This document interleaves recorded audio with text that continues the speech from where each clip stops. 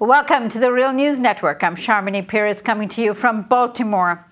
Prime Minister Antonis Samaras of Greece has to win over 12 members of parliament to avoid a snap election that might allow SYRIZA, the left party led by Alexis Tsipras, to gain power. The Greek parliament has had 2 votes to secure the government but failed to do so. Now joining us from London to discuss what's happening is Costas Lapavitsas. He's a professor of economics at the University of London School of Oriental and African Studies. He teaches political economy of finance, and he's a regular columnist for The Guardian. Thank you so much for joining us, Costas. It's a pleasure. So what is the situation in Greece, and what can we expect in the next few days? The situation is very fluid and very unstable at the moment. There have been 2 votes in Parliament attempting to elect the new president of the Republic. They've been inconclusive, and we're heading towards the 3rd and final vote on the 29th of December. It looks as if the government will find it very difficult to make the required number. They need 180 MPs out of 300. They're 12 short. It looks as if they'll find it very difficult. If they do, there's going to be an election.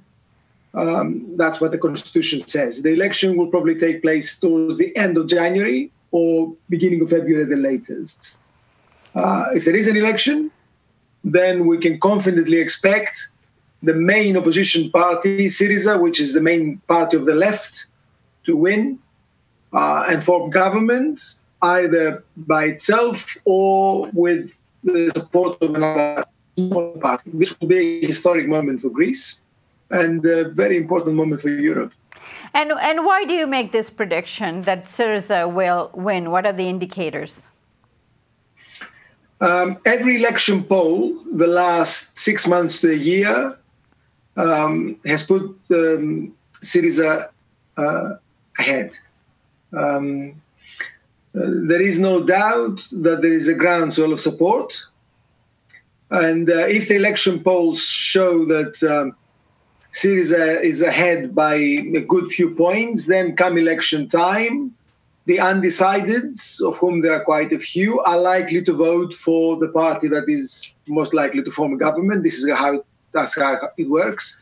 So SYRIZA will probably emerge even stronger. We don't know if it's going to have enough support to form government by itself, but it's almost certain that it will be the biggest party. It will be a major surprise if it's not the biggest party. The main reason for this, of course, is not so much what SYRIZA has said itself, which is fine, and we can talk about it in a minute, I'm sure. It's mostly that the government coalition has basically fallen apart. By applying the austerity measures and all the various other economic policies that the European Union has foisted upon Greece, they have basically destroyed their electoral support. The country is against them, there's no question. Even the hardcore of their support is ebbing away. Now, Costas, SYRIZA is a broad coalition from left to radical left. What are some of the points of contention? Let me put it this way to you. Ever since the Eurozone crisis broke out, it's now 4 years ago, there have been 2 major lines of argument within the left across Europe. One line of argument basically said we need hardline policies, we need to go against austerity, and we need to break out of the monetary union, and we need to go for radical reshaping of economy and society. The other line has been saying we need radical measures, we need to go against what the European Union is imposing on our countries, but we don't need to get out of the European Monetary Union. We can make these changes within the Union. And by making these changes within the Union, we can change the Union itself. We might call the first line the get out of the Euro line, and the second line the good Euro line. Politically, the good Euro line has triumphed. That is what the main line of SYRIZA is, that it will make profound changes, that it will oppose what the European Union is imposing on Greece, but it will not get out of the monetary union. It will not break unilaterally with the European Union and its power. Within SYRIZA, however, you will find supporters and people who think along the other line too. SYRIZA is a big coalition. It contains all kinds of left currents, and it contains a very strong element that basically thinks there will be conflict with the European Union. That's gonna play out now. We are a few steps away from that. Now, the business press is reporting that even if SYRIZA gets in, that Alexis Tsipras is actually speaking from both sides of his mouth. On one hand, he's saying he's not averse to staying in the European Union, but he has no fetish with the euro. What does he mean by this? He hasn't actually said that he's got no fetish with the euro. This is old news. Tsipras and his group and the leadership of SYRIZA used to say that some time ago. That's how they fought the last election in 2012. The current line of SYRIZA, the current line of Tsipras and the group around him who run SYRIZA is that they will stay in the euro. They will not. They've got no plans, no intention to break out of the euro. So they will make all these changes, all these radical things, which are very nice. Actually, they are very desirable and they ought to happen, but they are promising that they will do them by staying within the euro. And we will see. That will be tested out very soon, in the early next year. And do you think that's a good idea? I think that, before I answer that, let me tell you something that's very important. At the moment, the forces of reaction in Greece, the forces of conservatism, which have basically ruined the country, are engaging in a campaign of terrorizing people again.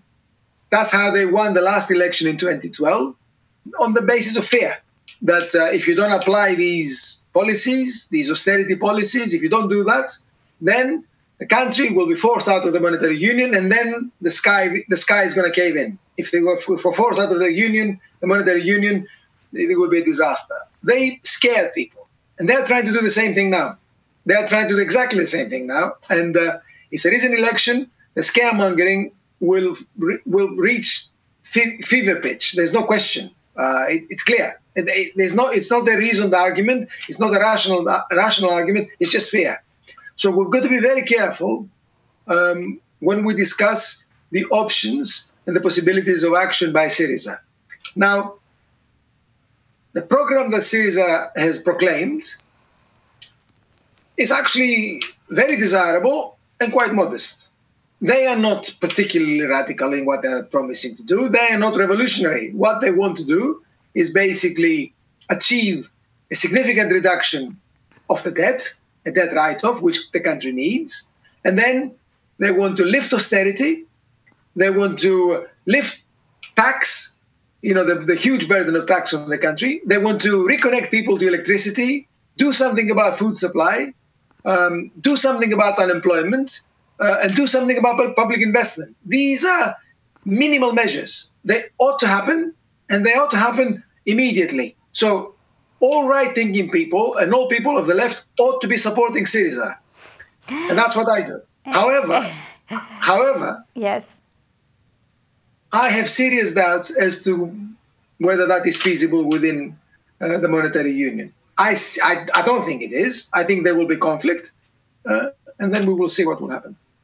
So, Costas, isn't it a bit contradictory being able to address the debt and pay back or renegotiate with the European Union and address austerity at the same time? These seem to be contradictory goals. I personally have been one of the most outspoken critics of this line, and I have pointed that out many a time. But history and politics doesn't always move in along rational lines. The Greek people at the moment are moving away from the right and from forces of conservatism, and they're going to SYRIZA. That's a very important moment in Greek history, and it potentially could be a very important moment in European history, because we might see something happening for the first time against austerity across Europe. Now, it's not happening along lines that I would find rational, as I said, or logical, and it's not happening along lines that I would prefer in terms of a radical challenge to the status quo in Europe and to capitalism itself. But these are the lines along which it's happening. So,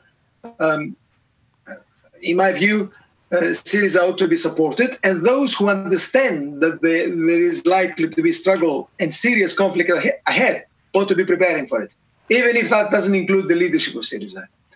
Even if the leadership of Syriza think that they can achieve it within the monetary union, which I don't.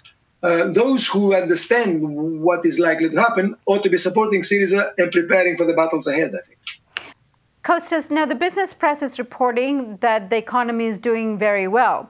And is that so for ordinary people? Are the situation of employment and ordinary life for people who suffered during the crisis, are they doing better? The recession is coming to an end. It's clear.